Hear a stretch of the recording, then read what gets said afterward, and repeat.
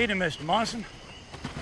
You understand you're trespassing right now, right? I have an easement with the previous owner of your property.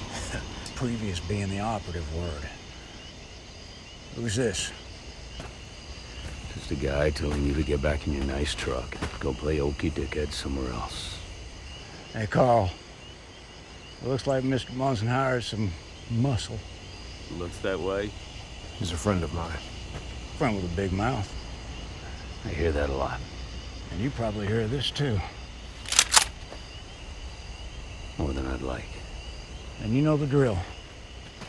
I'm gonna count to 3, and you're gonna start walking away. I got rights to this one. 1. I have a lawyer now. 2. 3. You all right, boss? You know the drill. Get the hell out of here. Logan is a comic book movie with aspirations.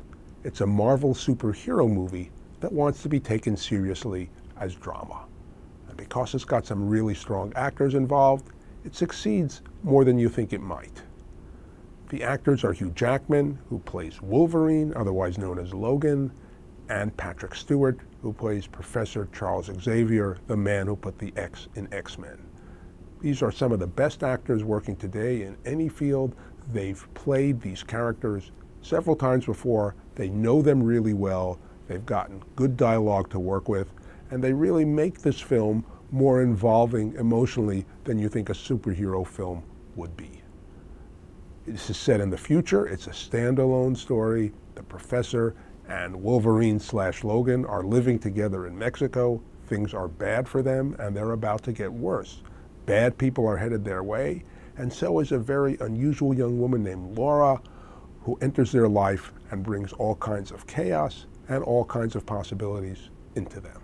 If you know the X-Men universe, this is a standalone story that is very much worth your time. For the Los Angeles Times, this is Kenneth Turan.